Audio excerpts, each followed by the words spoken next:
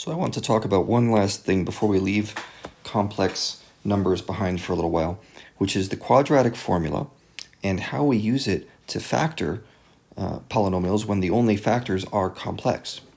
So right here I have the general formula, or a general polynomial, a trinomial, which is in the form ax squared plus bx plus c. And I don't know what a, b, and c are, but let's just assume they're numbers. And you have this variable x. Well, if you can write it in this form, then you know the solutions to it are going to be this. This is what the quadratic formula is all about. It says x is going to be equal to negative b plus or minus b square root of b squared minus 4ac, all divided by 2a. Hopefully you have that drilled into you from previous years. Let's go ahead and use this to figure out how to factor this example right here, x squared minus 4x plus 13. We're going to use the quadratic formula to help us out with that. So first things first, I'm just going to set and declare, I'm going to make this statement. I'm going to say x squared minus 4x plus 13 equals 0. Okay, let's just presume it is 0. If that's the case, then I can come up with solutions. And the solutions are this. X equals negative b. Now, where's b? That's negative 4, right? So negative b is positive 4 plus or minus the square root of b squared, which is 16, minus 4 times a is 1, times c is 13, all divided by 2a, a is 1, so this is 2. Now, backing up a step, the quadratic formula is not something I recommend for factoring in general. But if you had tried to factor this thing, you wouldn't have had any success because it's what we call prime. There's no real factors that exist. You could try all day, it's not going to work. So as a last resort, we are turning to the quadratic formula. Now let's try to simplify this guy a little bit. X equals 4 plus or minus, 4 times 13 is 52, so this is 16 minus 52, all divided by 2. Now 16 minus, here's where it gets hard. What's 16 minus 52? 16 minus 52 is negative 36, great.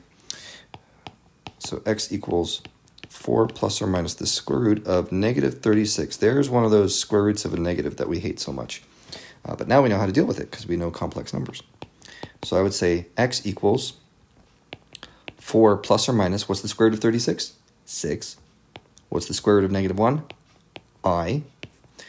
So there's your answer. That's what x equals. Or in other words, one of the solutions of x equals, here, let's simplify this a little bit. This is going to be 2 plus or minus 3i. Okay, so the first solution of x we'll call 2 plus 3i. And the second solution of x is 2 minus 3i. Now, these are solutions. This isn't factoring. Remember what we wanted? We wanted this thing factored. So keep this in mind. You can always write solutions in this form. X minus x1, x minus x2 equals 0. Maybe you're more familiar with it in examples. X minus 2, x plus 5. I would say there's a factored polynomial. What are its solutions? And you would say, oh, well, of course, x equals 2 and negative 5. I'm doing the same thing here. I'm just going backwards. So we're going to take solutions and turn it into factored form by taking this solution and putting it right here. And this solution is going to go right there. So let's write this out. It's going to be x minus 2 plus 3i means x minus 2 minus 3i. And this one over here is x minus 2, but it's going to be a plus 3i because the negatives cancel out. Okay, equals 0. And if you remember early on, I said, let's just turn this whole thing into an equals 0, and I gave no justification for it. We don't need that.